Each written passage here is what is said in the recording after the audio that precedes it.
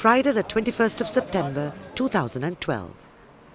Following Friday Juma prayers, protesters marched from the Kolupitiya Mosque, determinedly making progress towards the US Embassy, located less than a kilometer away.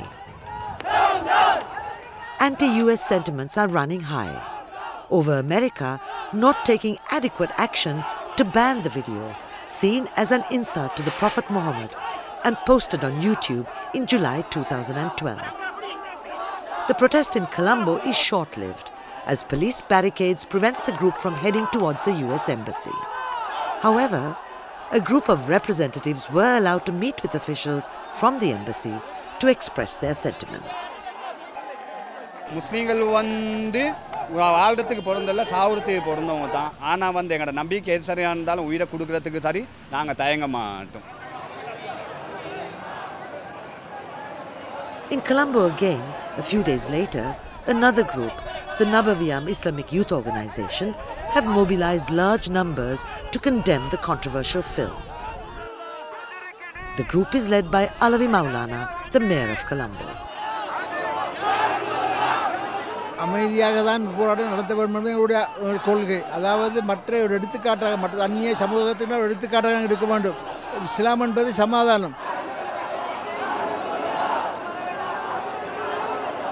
අපේ නබිනායකතුමාට කරපු අපහාසය ගැන අපි ඉතාමත් පිළිකුල්ව හෙලා දකිනවා. අපි වගේම දකිනවා ඇමරිකාවේ චිත්‍රපට 35කට වැඩි සංඛ්‍යාවක් තහනම් කරලා තියෙන ගැන. විශේෂයෙන් Last Temptation of Christ වගේ චිත්‍රපට තහනම් කරලා තියෙනවා. අපි ඉල්ලීම කරන්නේ ඒ වගේ මේක තහනම් කරලා අපේ ගෞරවය රැක දෙන්න කියලා.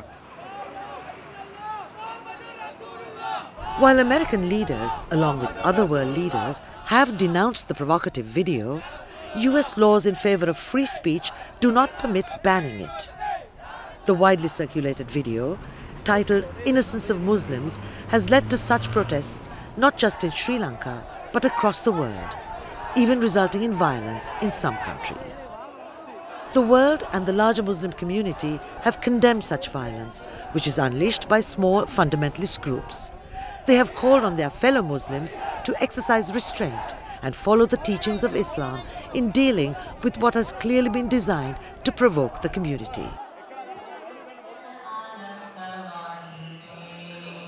In Sri Lanka, one such event was organized and supported by over 30 local Muslim organizations.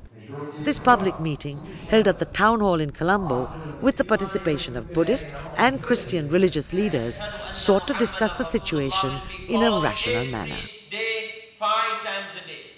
So it's very difficult to accept this, but how do we react in this situation? That is something very important, and I know in all of the world this has happened. So we are not for all those violence which is taking as Islam we condemn.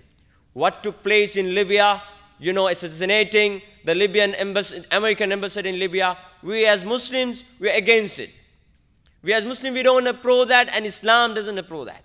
But this is the emotion, you're playing with the emotions of the people. There are a lot of ignorant people who are unable to control themselves. So in this situation, we must always consult the knowledgeable people and try to organize this type of gathering and give clarification to people so we can live in harmony, we can understand each other, we can respect each other. අපේ ආගම අපේ ජාතිය රැක ගන්නවයි කියන එක හදින් මුළු මහත් මුස්ලිම් ලෝකයේම ඒකමතිකව හිතන්න යුගයේ උදා වෙලා තියෙනවා. තමන්ට එරෙහිව මේ අභියෝගය හරියට තේරුම් ගත්තේ නැත්නම් ඒ අභියෝගයේ තේරුම් අරගෙන එක්සත් නුනොත් විනාශය හතලගයි කියන එක අපි හිතන්න වෙනවා.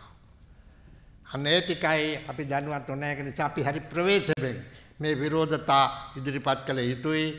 අපේ ලංකාවේ විවිධ ආගම් විවිධ ජන ප්‍රජාවන් එකතු වෙලා අපිට කරන්න පුළුවන් උපරිමය කරමු. නමුත් අපි එතනින් නතර නොවි අපිට පුළුවන් වෙන්න ඕනේ ගෝලීය වශයෙන් එකතු වෙලා ඒ බලපෑම කරන්න. එහෙම කිරීම තුලින් අපි අනුගමනය කරන පිළිවෙලක් තමයි බුද්ධිමය වශයෙන් ක්‍රියා කරන්න. අපි හුදෙක් අපගේ හැඟීම් වලට අපගේ ආවේගයන් වලට අපි මුල් තැන දුන්නොත් සමහරක් වෙලාවට අපගේ අරමුණු කරා අපට යන්න පුළුවන් කමක් ලැබෙන එකක් නෑ.